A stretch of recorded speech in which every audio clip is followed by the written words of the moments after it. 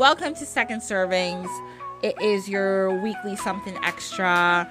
And my concept actually for Second Servings is changing a little bit.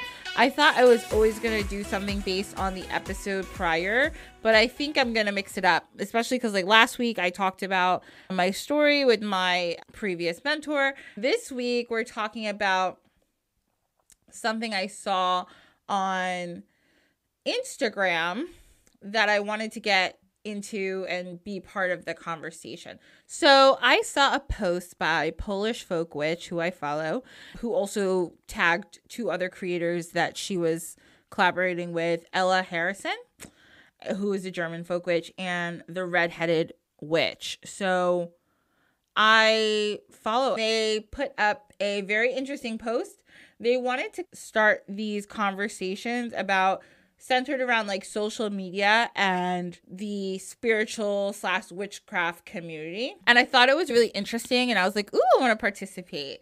So there's a lot of really good questions and prompts that she has in here. I'll give you my opinion on everything. And I want you, whoever's listening, to also think about what your opinions of these different topics are, because I think they're really interesting. So I gave you guys a lot of my background last week, but I'll just do a quick overview. So got really into the tarot community in my early 20s when I started reading tarot. Then I started my shamanic apprenticeship in my mid 20s. I met people through that. And then I started getting really into the more spiritual community. I'll call it alternative spirituality or whatnot. I got really into that maybe 3-4 years ago. I was doing a lot of fairs and I met a ton of people. Actually, I've been doing fairs since I was like 23, 24. A lot of people I know in the spiritual community are through the fairs I've done. But I started doing a fair that's really popular here in New Jersey called Lunar Fair. I met a ton of people through that. I did a marketing cohort last year. I met a lot of really cool people through that. And then just on Instagram. And then, of course, lastly, through this podcast, I've met so many cool people and connected with so many awesome people in the online spiritual / witchcraft community. So it's been really fun to get to know people and see what people practice and have them share their stuff online. On my personal page, I do share some stuff. I don't share a ton about my practice. I work a lot with ancestors and things like that. Part of the reason I like to share stuff, and I even started sharing anything, was because when I started sharing stuff years ago, like with tarot, I didn't see a lot. I know a few of them. There's the first person I can think of is V, who I love so much. But there wasn't a ton of Black tarot card readers that I would see. I know I'm leaving like big ones out and it's just gone out of my head. I'm sorry, but there wasn't a ton of Black tarot card readers. I knew a few of them, but I thought, let me put my face out there. Like, I'm part of this community too, which was really good. And I've shared some other things about my practice, just about how I do healing work and just trying to explain it. And I really love connecting with people online because I love seeing how other people practice their spirituality. I love seeing, and like, I'm not gonna lie, I really do love the aesthetic. Like, I'm a cottagecore girly. If it were up to me, I'd wear frilly dresses every single day with bows in my hair because that's my core. Like, that's who I am. And I love kind of the witchy aesthetic. I'll get more into how I feel about witchy aesthetic later, but I enjoy a lot of these content creators who I know spend probably so much time doing their content to make it look absolutely beautiful. I enjoy it. I enjoy looking at it, not gonna lie. I think it's awesome. As for how I think social media has affected the community, there's a lot of pros and a lot of cons to this. I feel that on the good side, it's connected people. You find a lot of people practicing different forms of spirituality in places where they don't know anybody else. I've met people who live in the middle of the Bible Belt and they're like, I don't have anybody for miles practicing what I practice. So it's really fun to meet people online. And you don't have to be in the Bible Belt. You can be anywhere. You could be in the middle of New York City and not know somebody. But it's like it brings people out of isolation. People get to talk about their practice and what they do with others. get to compare practices if that's what they want to do. And I think it's a really positive thing in that way. Now, I think the negative ways that social media comes in to it is that there's a lot of people who think they know what they're doing just because they saw it on social media or because they did it one time. So they're like on social media talking about how they're experts. They're on social media charging $400 for a tarot session, and they've only been reading tarot for 3 months and they're still reading out of the book. In that case, I don't think it's so good because I feel like they're exploiting people, and we'll get more into this in a second. Polish folk witch, Ella Harrison, and the redheaded witch broke these things up into like how many different, basically like 5 different topics. So the first topic is the impact on the community. So I'm just talking about social media community. The next question is talking about how do I feel that social platforms such as TikTok, Instagram, and YouTube have impacted education and sharing information. I think that all of these channels are great in their own ways. I think that it's awesome to be able to go on YouTube to learn what other people are doing in their practice.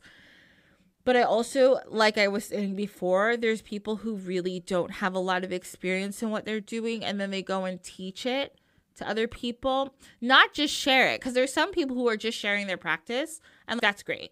Do what you want to do. But there's people who are actually teaching and telling people how to do things when they've only been doing it for a month or they've only done it once. And I'm like, that's a little iffy, especially if they don't know exactly what they're doing, but they're giving everybody else advice on what to do. I don't love that. The other thing I have a little bit of an issue with sometimes with social media and the spiritual community is like making people feel like they need all this stuff. Like I said, I love the witchy aesthetic. It's cute. But in the end of the day, we all know that you don't need 1,000 crystals if you can't afford that or you don't want that.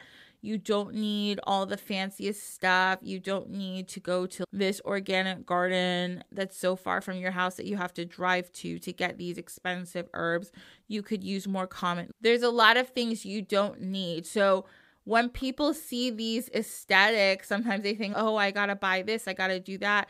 I got to do this. You don't need to buy the expensive oil from this maker if you can't afford it or don't want to. There's alternatives. So I think sometimes people think they need all those things to accomplish what they want to accomplish. And it's just not necessary. And I do think that a lot of that comes from social media. Now, this question I thought was so interesting. This is the last question on this impact on the community. Is consuming witchcraft content becoming a substitute for practice? And yes, I 100% believe so. I see so many people just being, I heard blah, blah, blah, blah. And if you do blah, blah, blah, blah, this will happen. Okay, here's the thing. Everything is done with intention. We all know that. I don't have to explain that to you. But the issue is, if just because you saw it and you do it, doesn't mean that it will work. I've seen people who have huge, massive social media followings performing their work on social media. And it's great. And there's nothing wrong with that.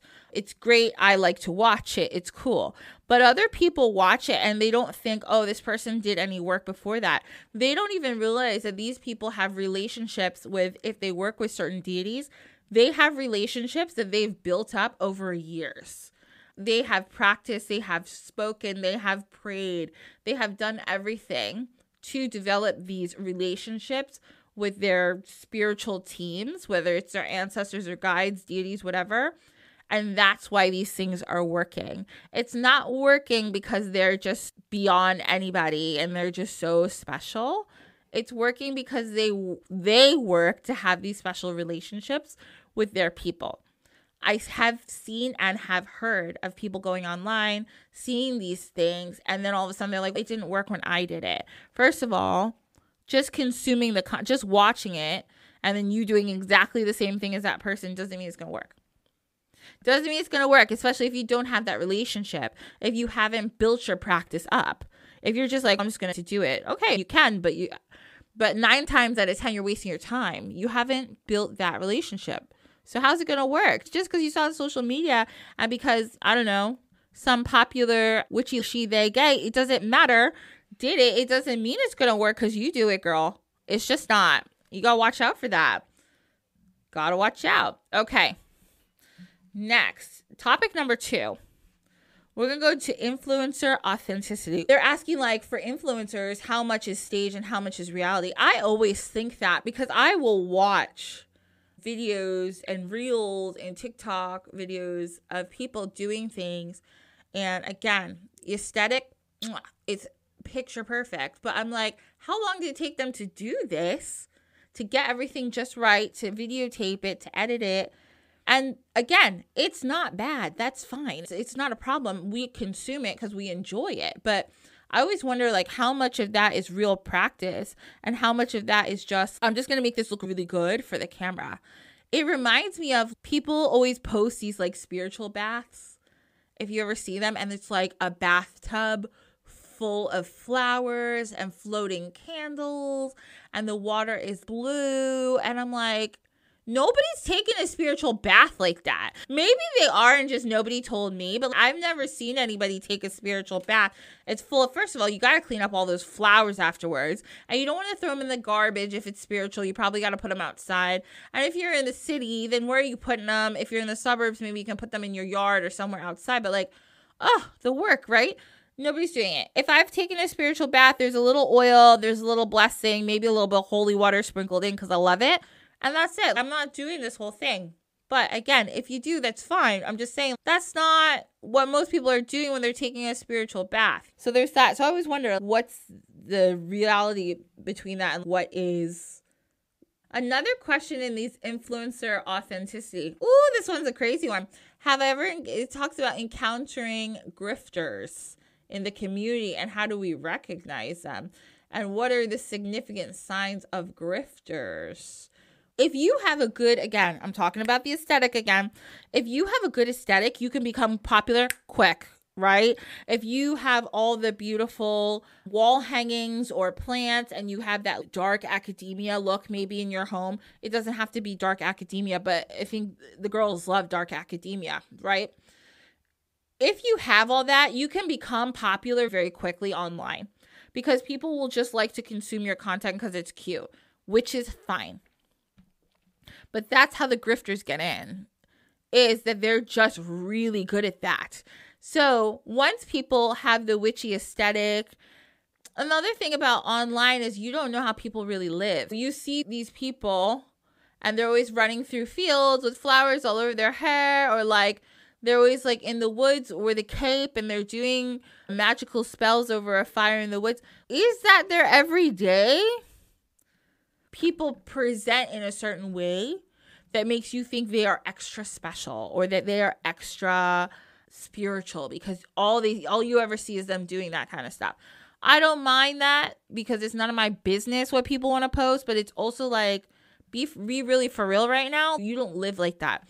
But I think that when people post like that all the time and they just come out of nowhere, that's another thing. That's the other key. There's lots of people I know who post like that and I love it. But when they come out of nowhere and they're like, I'm super spiritual and I'm list some title that you've never heard of, that's indication there might be a grifter.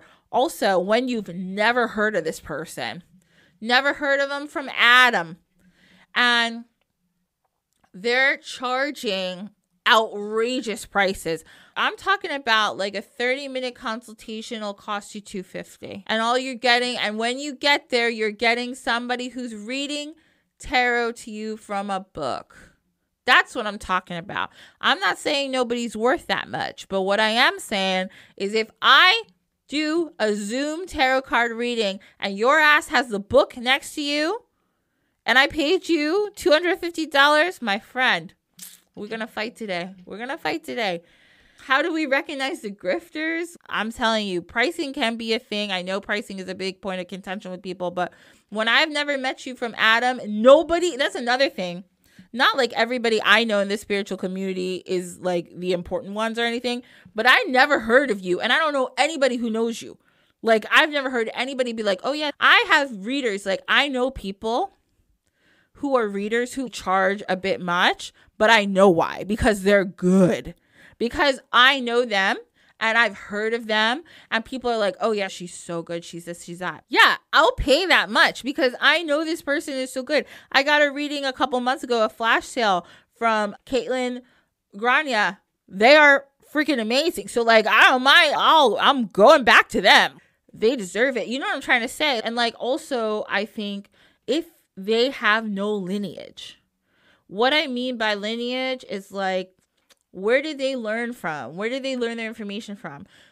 They don't need to have a definite lineage, but explain to me how you gained the knowledge that you gained. How? And if you tell me some story that don't make no sense, well, you're probably a grifter. A sunbeam came down and da-da-da. Now, don't get me wrong. I believe that a sunbeam maybe did come down to you and tell you that. How did you explore that? And don't tell me this happened to you last week. I'm sorry. Time does matter.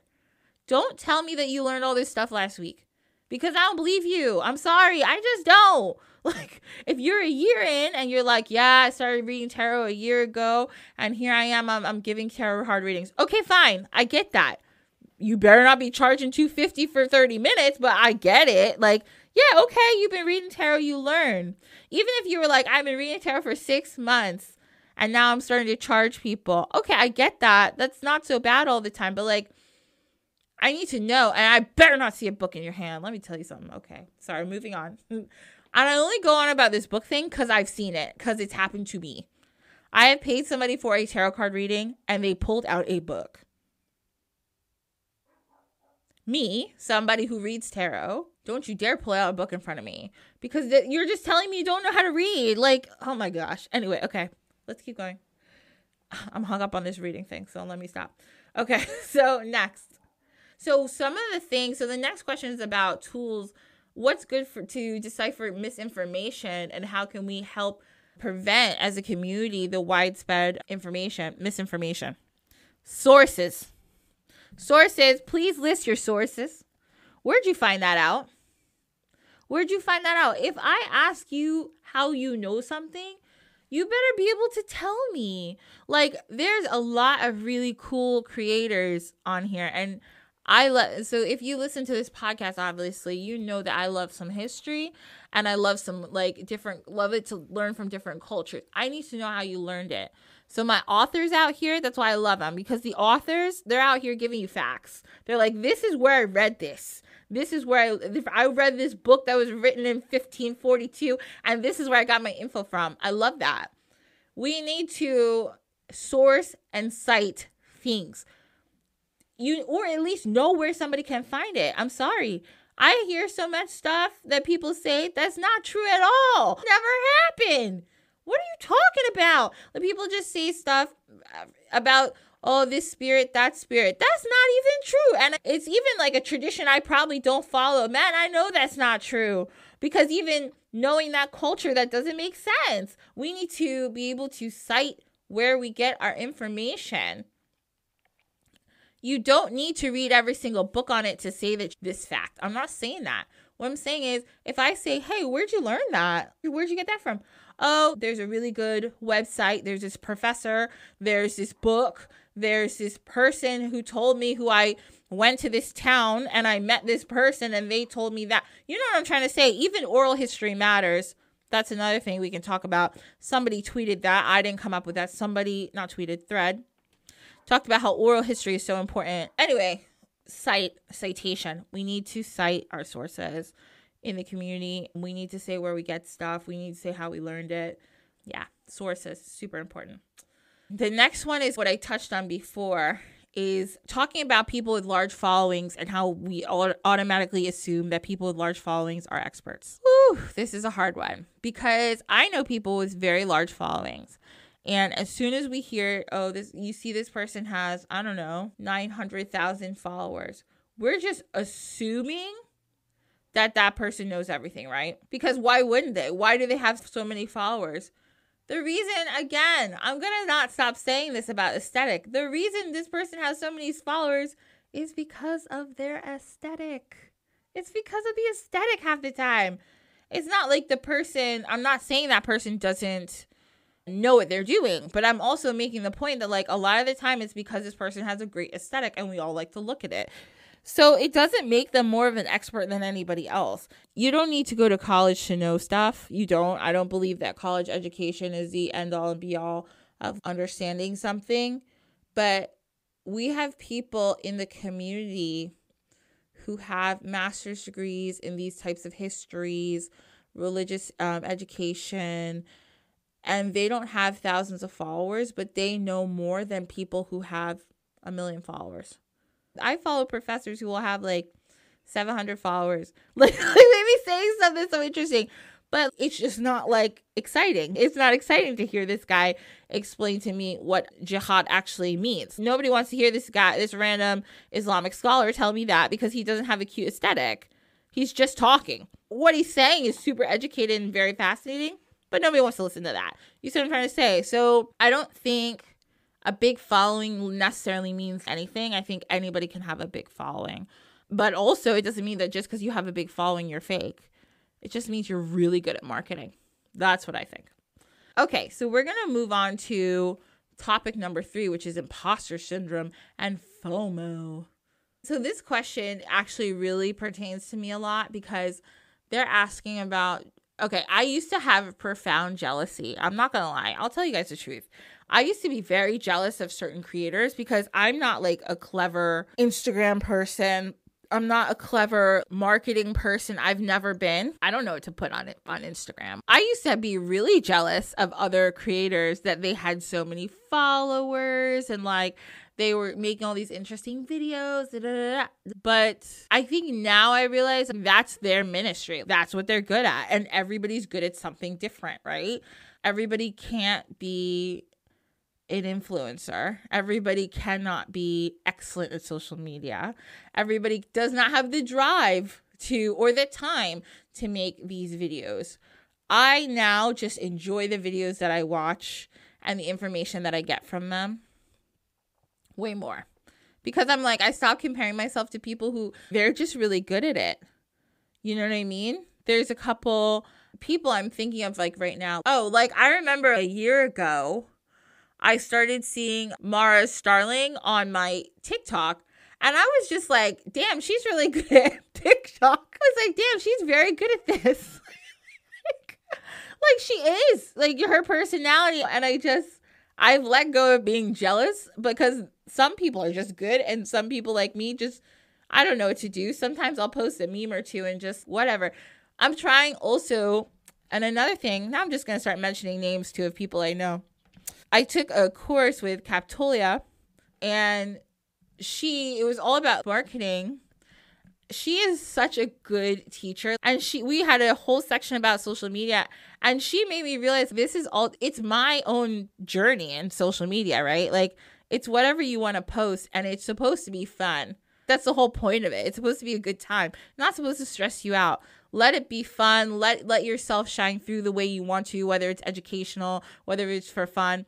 And then I see people like Moss and Mara Starling, and I see that's how they use it for fun. Like, you know what I mean? And also to educate, because they actually have very informative videos. But like people like that, they're just being themselves, but also like getting their point across. And I'm like, that's social media, right?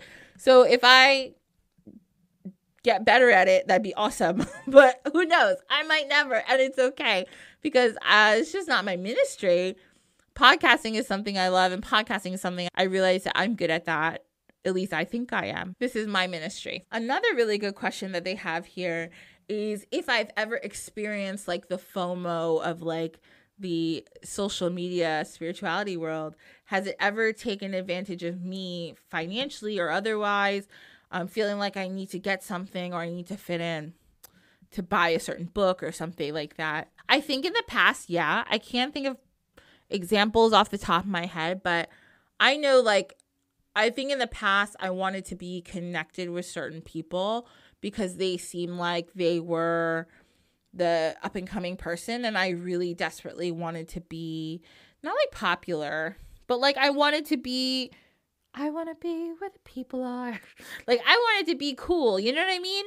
Now I don't care about that so much. And it's not like I don't care. Because, like I said, through this podcast, I've met so many cool people. And I'm very excited to call those people my acquaintances. But now it's more, I'm just enjoying people for who they are and letting them be themselves and not having to be like connected with those people. I could just be like, oh, that person's really cool, and like just from afar and let them be them. Why do I have to be like all up in their business? Also, I don't need to fit in anymore. I can be who I am. I am who I am, and everybody is who they are. And I don't need to fit in anymore. And it's okay. I think it all has to do with me, though. That's not their problem. It's my problem. I think I was lacking self-confidence. I think I wanted to be part of this community, but I didn't know where I belonged. And now I realize maybe I'm in my own category, but it doesn't matter because everybody's in their own category. It all had to do with me and my own self-confidence when I felt like I had to do what everyone else was doing or buy the books everybody else was buying. Now I don't feel like that so much. And then when I practice my craft, do I compare myself to people, what I see online? Not really, because my craft's a little different. I don't completely identify as like a witch. I don't know what I identify as. I just here doing some stuff and talking to the ancestors. So I don't know, but I don't really try to compare my practice, especially because I know a lot of people online who are doing either closed practices or practices from their native homeland or their ancestry that have nothing to do with me. So I'm not going to compare myself to them because it's a completely different experience that they're having than I'm having. So it's not a problem. My practice is not really influenced by other people. I don't do stuff because other people tell me to do it. My relationship and my practice is completely based on my relationship with my deities and my guides and my gods. It's more based on that. It doesn't really have anything to do with social media. So I don't think it would look much different. I think I do want to hear what other people have to say about that, though. Because I really do want to know how much people think like I do stuff based on other people or what I want people to see. I can't wait to hear some of the answers people are going to have to some of these questions. Okay. Ooh, we're getting into it. Capitalizing off the community. Do I consider online communities as equally valid to in-person communities? Yes. 100%. Okay.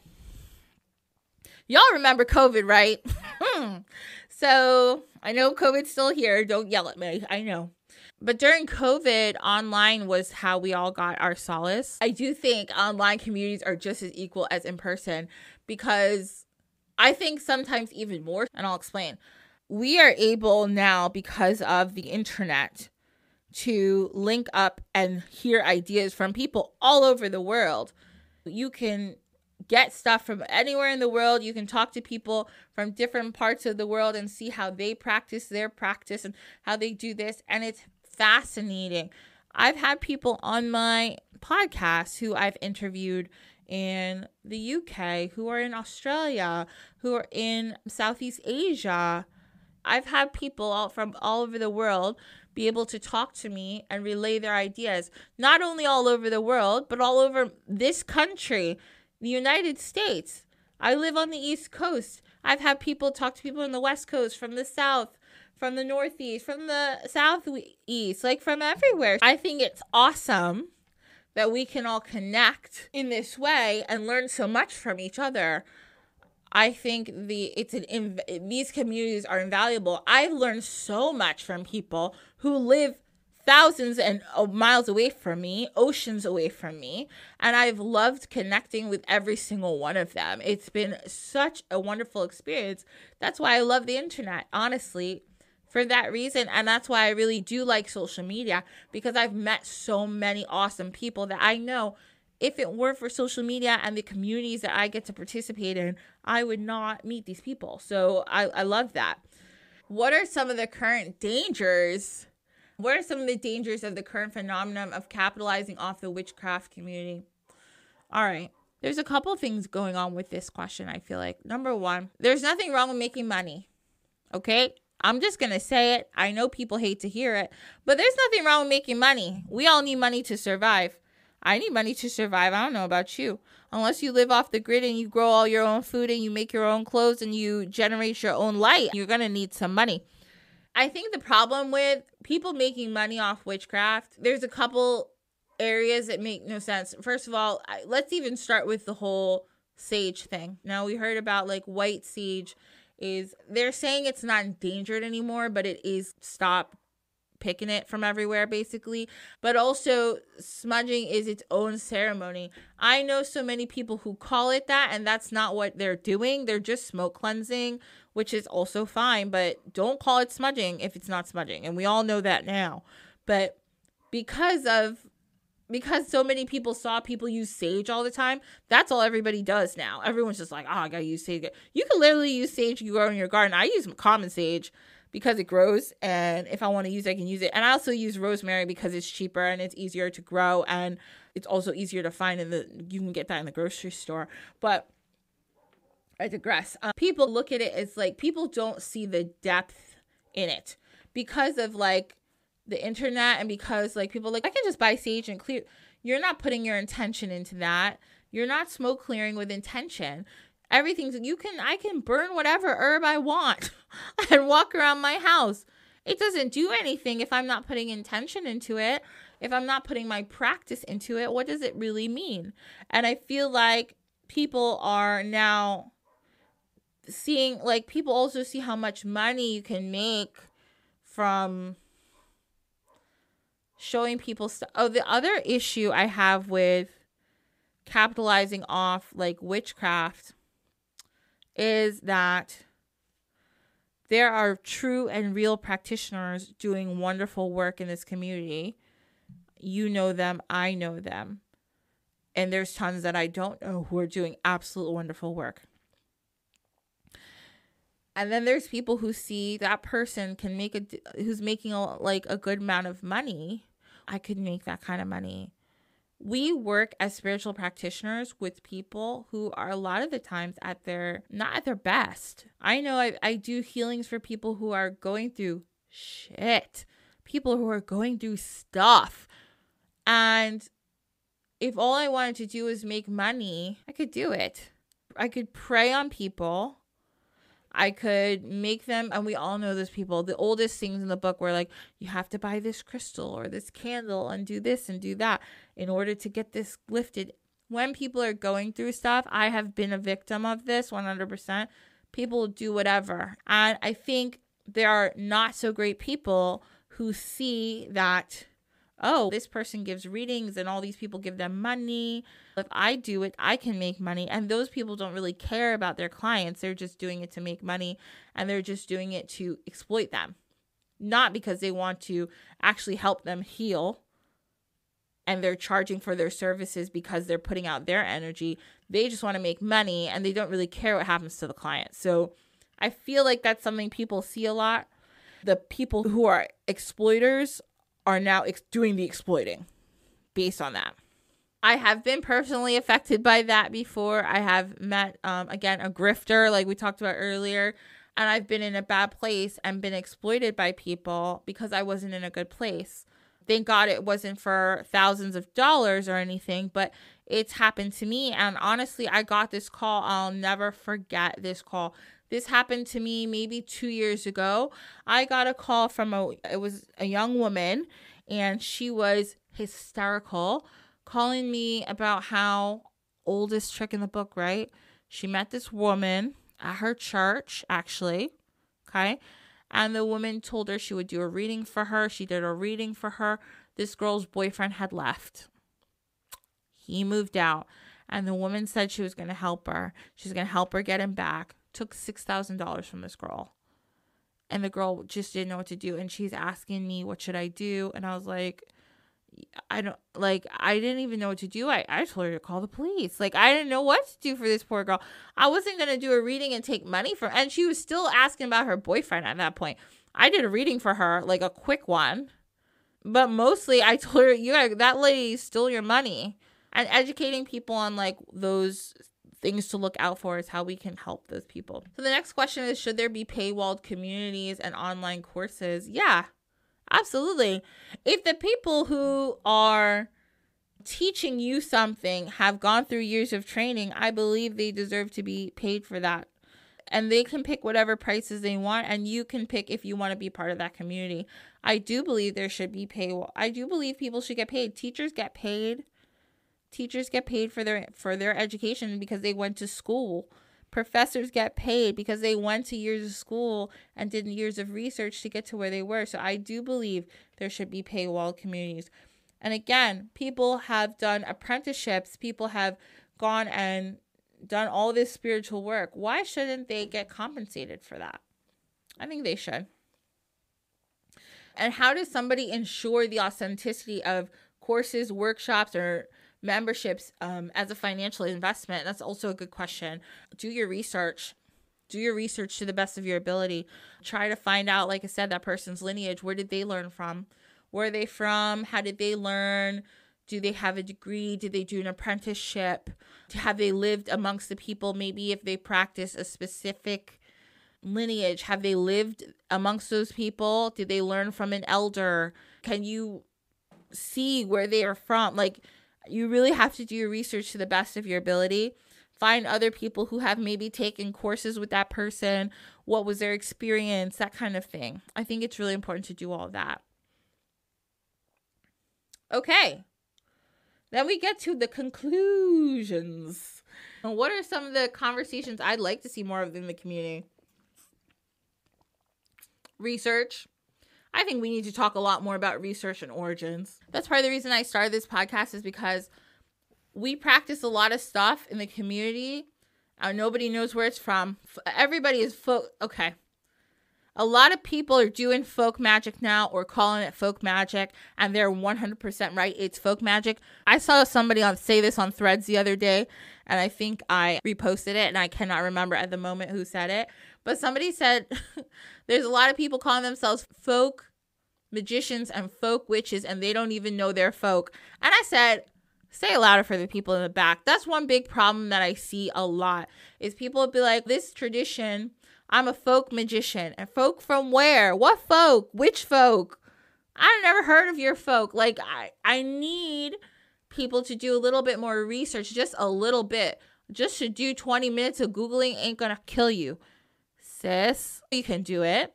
You need to know where your information is coming from. Don't just believe somebody because they have 800,000 followers on Instagram. That doesn't make them a reputable source. Not at all. Not at all. It makes them a good marketer.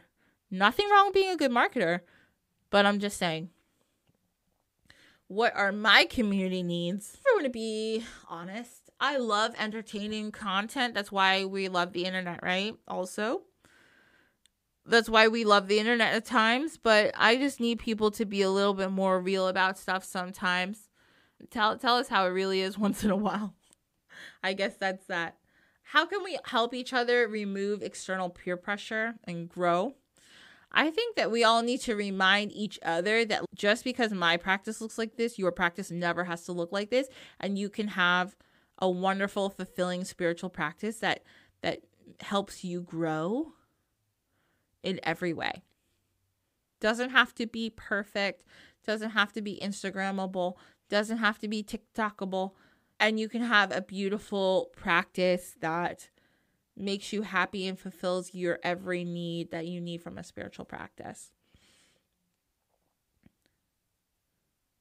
How can we as a community come together with more constructive criticisms without it seeming shady or passive aggressive? I think that we could do it, but I think everybody has to, I hate to sound like this, but I think everybody has to relax a little bit. Everybody's not coming for your neck when they say you've culturally appropriated something. Everyone is not coming for your neck. We're just trying to make you aware. And people have to say things with kindness and diplomatically, and not just be like, don't be catty, don't be nasty. You can just tell somebody they're wrong without being mean. Oh, I don't think that seems like a tradition that's closed. That might not be something you want to speak on. That's a closed practice. That's a closed tradition. That's not something you want to speak on. I've said it to people before. I've said it to people before. I've said, hey, I know what you posted. That's cool. And it was somebody, don't get me wrong, that I was cool with at the time. But I said, man, if I were you, I wouldn't be posting about that. That's not your ministry. Those aren't your people. And I don't think the people who do belong to that group are going to appreciate you talking about that like that. Like, I don't think that's a good idea. But I think we have to approach each other with kindness and also understanding. Because sometimes people say or do things that there's no harm meant, right? But even if they do harm, we can tell them like, hey, you've done something that's not cool.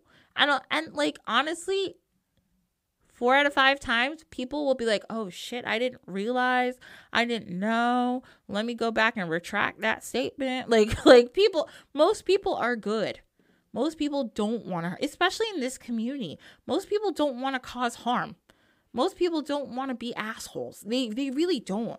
They want to have a good time and they want to talk about spirits. They don't want to be cruel. So I think we have to approach each other with kindness. Now, if somebody starts being nasty to you, I'm not saying keep approaching them with kindness, but I'm saying at first, let's approach each other with a little bit of kindness when we remind each other, hey, maybe you shouldn't say that, or maybe you shouldn't do that, or maybe that's not your ministry. Don't talk about that.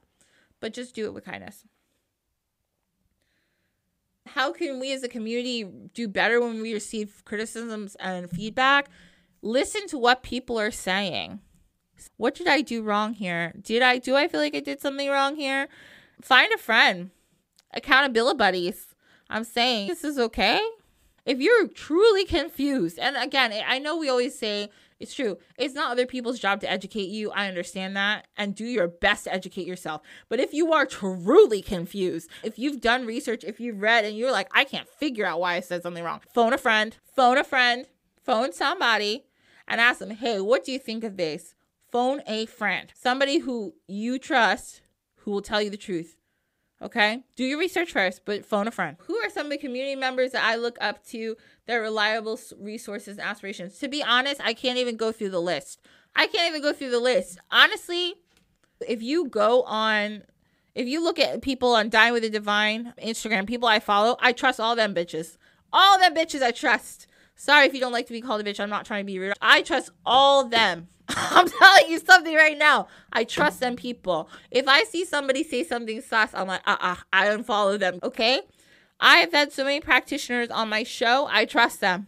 I have practitioners who are coming on my show. I trust them. That's the only reason. If I don't trust them, I don't even post their episode. Okay? There's, and I'm not gonna lie, there's actually been a few, not a few. There's been a person or two who, I didn't trust what they said. And I didn't air their episode. Never aired their episode. Because I was like, this is sus. I don't think this person really knows what they're talking about. Oh, I would be like, I really don't think this person knows what they're talking about. Okay. Nope. I can't do it. I'm not saying you have to look at me as a reliable source, but just know that me out here, I'm only following people who I really trust their information. Because if you don't tell me and you can't explain to me how you know this, you can't tell me your history. If you can't tell me anything about your lineage, I don't trust you. I don't trust you at all. Anything else I have to say about this? Social media is awesome. It's an awesome tool, but there's a lot of people who are just talking out their butt. So just be careful. Do your own research. Ask questions. And people shouldn't be, that's the last thing I'll say. People shouldn't be offended when you ask them a question about, where did you learn this? Where did you get that? People shouldn't be offended by that. It's okay to just say, oh, I read this here. Or I read this out of this book. And then to be able to tell you the source. People shouldn't be offended. They just shouldn't. Because that, to me, is definitely the sign of a grifter. Anyway, those are some of my opinions. I know this is a little bit of a rant, but I hope that you enjoyed it. I hope you guys get to listen. I hope I made some sense, because me, sometimes I'd be ranting, and I apologize. Okay, talk to you later. Bye.